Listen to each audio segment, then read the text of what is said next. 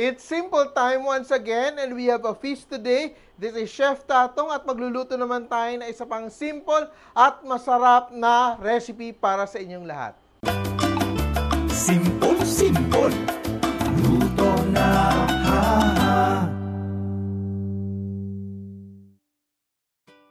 So today we're making a seafood recipe, an adaptation of a very popular seafood preparation, Cajun style seafood. So what I have here is I have a pot of water which has been boiling already. So ito siya para siyang gagawin natin. We're just going to boil everything kasi it's a seafood boil, no?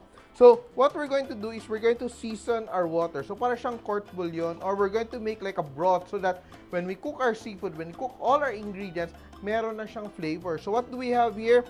I'll start off with some onions and I'll just season it with a little bit of salt. That's around a tablespoon of salt, and this is around 5 cups of water. And for our spices, meron akong dito. This is medyo the special ingredient in this recipe. It's called bay spice or bay seasoning, old bay seasoning, and I'm adding 1 tablespoon. So if you don't have this, you can just make a combination of spices. We will post it on the comment section above so you can see. So it's a mix of mga paprika, mustard powder, and all sorts of mga very interesting aromatics, no? And I just add a little bit of paprika. So itong Old Bay seasoning is something you can buy in the grocery stores. I just add a little bit of sugar, around 1 tablespoon of sugar, and some lemon. Alam mo yung konting acidity will remove the fishiness, no? Yung tinatawag nating lansa. Yan. And I put it there. So we have our, broth simmering. Then we add our potatoes. Add our potatoes. Add our corn. Sweet corn. Yan. So ito siya is just like one pot dish in a sense, no? Kasi everything is just cooked in one pot. Then we add our sausages. Ito gamit ko lang Hungarian sausages. And just let that simmer to cook. In the meantime, yung ating shrimp, malinis ito, nag-iwan na ako ng isa. You just use a toothpick, no?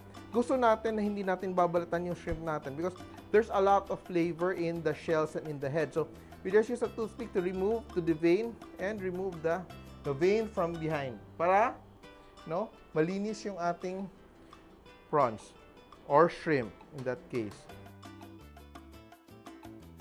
And I will saute some garlic. We want that garlicky flavor. Yan. Kasi alam mo naman yung Cajun cooking is really a mix of flavors from different cultures.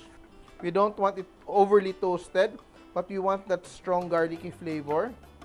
And I add some onions. I have some minced onions. Saute, we just want to sweat our onions to bring out that sweetness and para naman din na medyo, alam mo, it will add to the richness also of the sauce later. And now I add just a little bit of our Old Bay seasoning, 1 tablespoon of Old Bay seasoning. Now, I add a little bit of my hot sauce.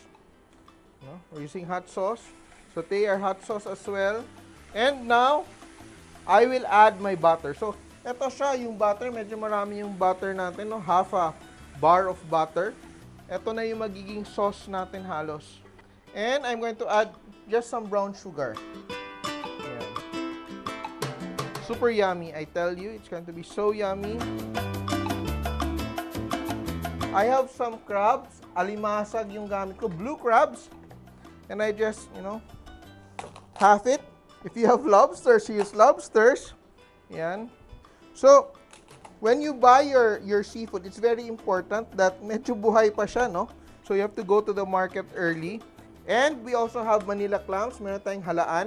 Okay? So, my sauce is almost done. Naluto na yung butter ko.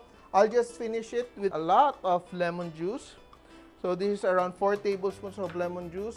I also have some chopped parsley. Around a tablespoon of chopped parsley. I'll season it with salt. And freshly cracked black pepper. Basically, after you have done all the preparations, you add the second batch of ingredients that cook at a shorter time. So we add our shrimps. So you'll know kasi it will change color. And all the flavors will, infuse together. No? So now, nakikita ko na medyo naluluto na yung shrimp ko but not quite. And my crabs. So now I put my clams, no, halaan. Yan. So the way to clean your halaan is to soak it in salted water. So you use rock salt and a little water. So you create like a parang nasa dagat siya, no? You recreate the, the temperament and the flavor, the taste of the sea. No, dapat maalat, lasang dagat yung tubig mo. The clams, immediately in a minute, it's going to, open up and will be ready to plate. Yan. So I just remove the pieces of corn. I put it in my sauce. Create a bed of seafood. Beautiful. Add our sauce over. And we just, sprinkle a little bit of fresh parsley.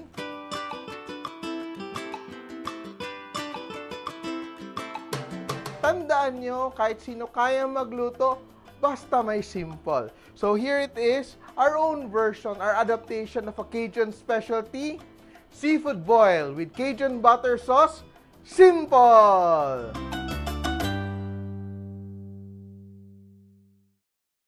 Did you enjoy this video? Please follow and subscribe to our official pages and of course, tag a friend as well.